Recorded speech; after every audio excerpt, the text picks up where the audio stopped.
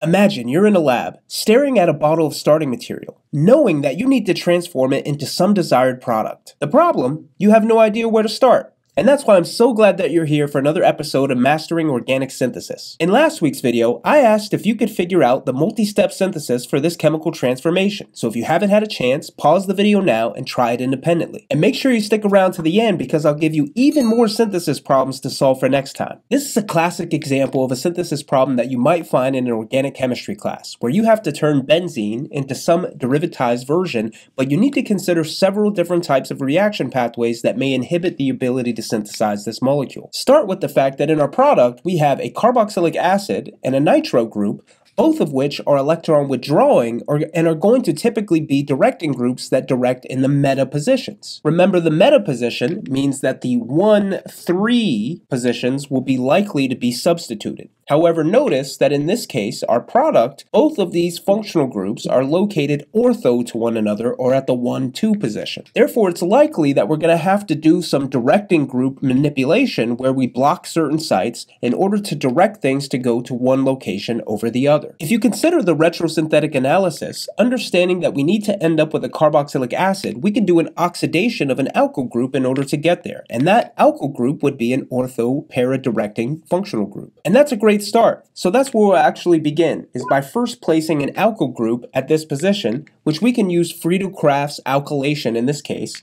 So if we take, for example, an alkyl chloride in the presence of an iron trichloride Lewis acid catalyst, then we can alkylate at that ortho position. So we can place that group on this position on benzene. And this alkyl group is what's known as an ortho-para director, meaning the ortho position or the para position would be the most likely to be substituted following a subsequent electrophilic aromatic substitution. However, notice in our product, we're only looking for the ortho substituted position. And in fact, in most cases, even when you have an ortho-para directing group, because of the steric encumbrance that would exist at these ortho positions, the most likely scenario of substitution is going to be at the para position. That's going to be the dominant product. So then what we'll need to do is actually block this para position. But importantly, we can't just block that position with anything. We need to consider the fact that the next substitution where we add on our nitro group needs to happen at this position and not any of the other positions. So for that, we can choose an electron withdrawing group like a sulfonation,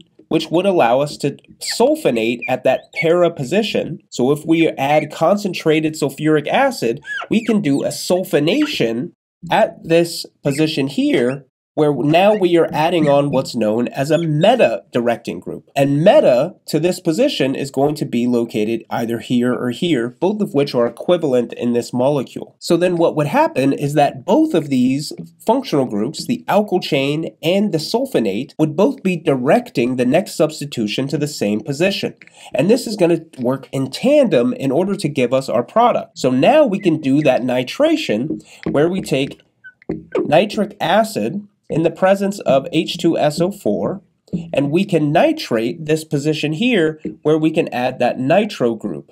So we can add that nitro group at that position, and that is going to give us most of our product, except for now we need to consider what to do with this blocking group, sulfonate. And this sulfonate group was really a great blocking group to use because it's one of the groups that we can put on and also take off under certain conditions. In fact, we can remove that sulfonate group by just adding a small or dilute amount of sulfuric acid, and that is going to allow us to remove this sulfonate group to give us a benzene derivative where now we have just our alkyl chain and our nitro groups at the para positions, which is what we're trying to achieve. And then all that remains from here is to oxidize this alkyl group into carboxylic acid, and for that we just need to use potassium permanganate, and that is going to allow us to oxidize this compound into a carboxylic acid. So remember, the first step was Friedel-Crafts alkylation, followed by blocking the para position with a sulfonation reaction, followed by a nitration, which is going to be directed to this position ortho to the alkyl chain because we have the ortho para-directing functional group here from the alkyl chain